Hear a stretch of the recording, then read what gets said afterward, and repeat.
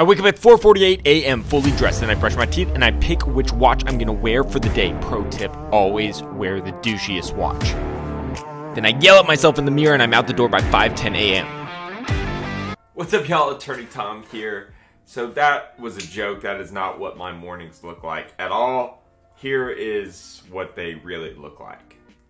My morning routine is actually pretty easy. I wake up between 6 and 6:30 a.m. most of the time by my cats. Then my cats need attention, brush my teeth, wash my mouth. I use Listerine yellow mouthwash so you know I don't play around. Then I wash my face because nothing says successful lawyer like adult acne. Then I get dressed, usually in a jeans and polo because I own my own law firm and I can wear whatever the hell I want to work.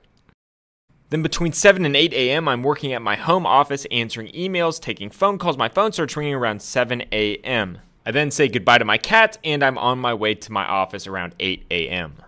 And to touch on the wardrobe thing a little bit more, there are some lawyers who like to wear suits or dress up every day. That's just not me. I do wear suits. You have to wear suits if you're a lawyer. There's no getting around it, but I only wear suits when I have to. So when I'm going to court, whether it's trial, a hearing, or if I have to do something formal, like take a deposition, or sometimes meet a client. I actually like meeting clients in street clothes because so much of forming a attorney-client relationship is understanding and knowing what your client is about, who they are as a person, their type of personality, and that comes back to you as well. They need to know what you're about, what kind of person you are. Will there be a personality conflict? So I like to present myself to clients how I am in the everyday.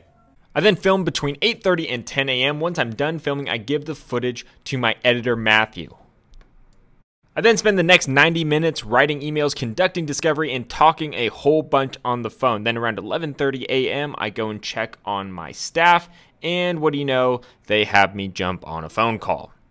Matthew then pulls me over to read some funny/mean comments on my YouTube channel. Now it's time for lunch. There's a cafe on the first floor of my office building. I get unsweet iced tea because I'm not an animal. That's good that they have a wet floor sign because they know I will sue them any chance I can get. I then take the vegetable fried rice back up to my office and I eat it in the lobby and I contemplate why I spend so much money on office space every single month. And y'all think I'm kidding, but I'm really not. Over 2 years ago when I started my law firm, I thought that it would be really important to have a nice office space, to have a nice lobby. So when clients met me, they would say, oh, this guy is legit. He has his own office. It's a nice office. That office is actually about 3,000 square feet. And it's very expensive. If I could do it all over again, I would probably have a 300 square foot office, literally one office, or maybe not even an office. Work from home has been very adequate. And here's a pro tip. Clients never want to come to the office. They want to do everything by phone, email, Zoom, phone call. And it cost me like $4,500 a month. I'm in a 5-year lease, so do that math. I then check on my team after lunch. Matthew makes me do a voiceover. Then I conduct discovery, answer emails, and talk on the phone until I get tired. And around 5 o'clock today, I decided to leave. And to be totally transparent with y'all, the days drastically vary, especially when you're in litigation and especially when you own your own law firm. In this particular day, I didn't have a deposition, have a hearing, didn't have any pressing discovery due. There are some days where I can leave at 3 p.m. or 2 p.m. But there are also days where I have to stay until 9 p.m., 10 p.m., until midnight. There are some days where it's so busy I can't make content for weeks. So this was just the day I could film, not the day I decided to film, but the day I could film. If I get better at filming or planning, maybe I can do a day in the life of a more hectic day, like maybe a day when we're doing a deposition or we're going to court. But, you know, obviously when you're really, really busy, the last thing you want to think about is filming. I then get home, see my cats, change, get my girlfriend, and we go to the gym around 5:30. The first thing I do at the gym is play basketball. Luckily, I never miss in front of a camera. My girlfriend and I then rode 1 kilometer, stretched, and then ran half a mile. I absolutely hate running. After we got home around 7 o'clock, I changed and went to dinner with 2 lawyers. I get home around 9 p.m. and at this point in the night, I have 3 options. Hang out with my girlfriend, go back to work, or make content. And I picked play Rocket League. I was just kidding, kind of. I then hang out with my girlfriend and we go to bed around 11 p.m. So that was a day in my life. Work, gym, eat, sleep, pretty basic. I love what I do. I'm very lucky, at least for me, the type of law that I do doesn't require billable hours, so I don't keep track of my time.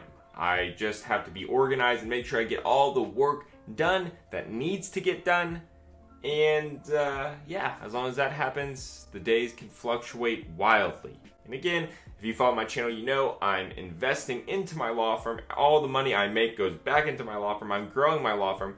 What wasn't shown on this video is we actually, about 6 months ago, opened up an office in Louisiana. Our headquarters, this office where I am right now, I'm at my house right now, is in Houston, Texas. So we have a law firm in Houston, and we have an office in Lake Charles, Louisiana. So my life is pretty crazy. It's so lame. Hi, I'm Ryan, and my life, it's kinda crazy. Okay, that's it for today's video. Thank y'all so much for watching. Please make sure you hit that like button, shamelessly asking you, and leave any questions, comments, concerns down below. Also, I'm going to continue doing a react series. What videos y'all want me to react to? I'm going to react specifically probably to other YouTube videos, not movies or TV shows, other YouTube videos. So let me know in the comments what YouTube videos y'all want to see me react to. All right, see y'all later. Bye.